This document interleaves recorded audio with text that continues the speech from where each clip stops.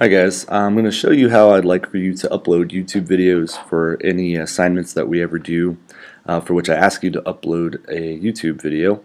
So I've already logged into YouTube here. If you don't know how to do that, all you do is go to youtube.com, click the sign in button. You should use your school email address. It should link with YouTube automatically. That way anything you ever do for school is kind of all linked together.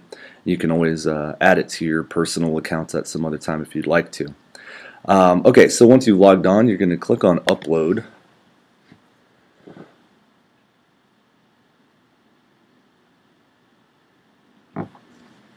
Okay, and then it's going to bring you to this window here.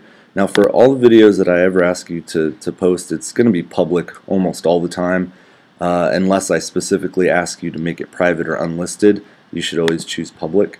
And then you're just going to click on that little button, and it's going to allow you to upload your video. And I'm just going to choose a sample video from my library here.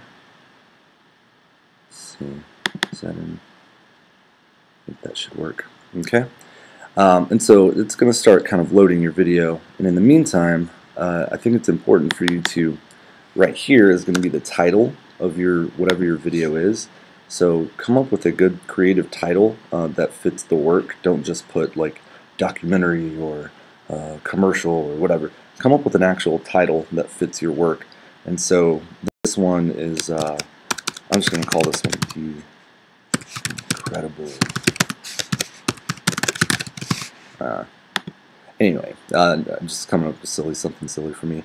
Then in the description box, this is a place for you to enter a pretty good, solid description of what it is that your video contains. Try to use complete sentences, and write a couple of sentences there describing what's going on. It doesn't need to be an essay. Just a couple of sentences is fine. So I'm just going to put here, Washman introduces open house for software.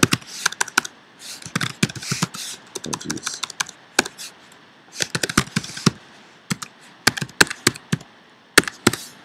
Okay. So you can go on and you could be a little bit more specific, but for our purpose that's good enough. And the tags, this is where you want to come up with some good keywords that are related to your video, so that way when people go search, your video will come up more often. And I think this is a really great idea because you put all this work in, people should see it. Well, and for mine I accidentally chose a video that is not supported, so I'm going to go ahead and go back there.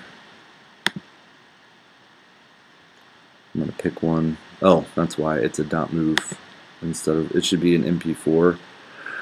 Let's see. Is that one an MP4? I think that one is. Let's try that one. There we go. Okay, so here I've already got a title in for it. Description here. Mr. Washman walks his students through the blog making process for Weebly.com. Okay, again, you could be more specific, but this works just fine for us.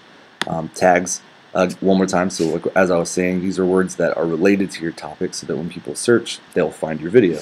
So I could put blogs, I could put Weebly, I could put Capel High School, I could put several things. And so the more tags you put, the better, because it makes it more likely that your video will come up when people search. So those are the three things on this page that I always want you to do. Remember, leave it public. And what you could do over here, if I ever ask you to add it to a particular playlist, which I may do at some point, all you're going to do is click on that add button, type in the name of the playlist I give you, and it'll add it to it automatically. But I would like you now to go to the advanced settings, and there are several other buttons here, but there are a couple that I want you to pay attention to more than all the others. So first of all, license and rights ownership. This is really important for us because I want you guys to get used to using Creative Commons licenses. So I want you to click the drop down box there, and I want you to click on Creative Commons Attribution. Alright? Basically that's going to allow your work to be included in the Creative Commons, which for us is really important because you wouldn't have been able to make your videos if you hadn't had access to the Creative Commons. So we want to make sure that we give people the same attributions that they gave us whenever we borrowed some of their work to make these videos. And so a couple of these other things you could go through and look. These all don't need to be clicked or changed unless you have a specific need. The category is pretty important, so if you feel like your video falls into one of these categories, go ahead and choose it. For me, I'm going to stick with education because that's where this video actually works. And then I think it's important to go ahead and put the date that you're publishing. So you could just easily click on today, and put it up there. And that's pretty much it. After you've got all these things put in, you're going to go over here, you're going to click on publish, and that's going to finalize it. So if you guys have any questions about how to post your YouTube videos with the correct Creative Commons licenses, just be sure and email me and let me know. Thanks guys, have a great day.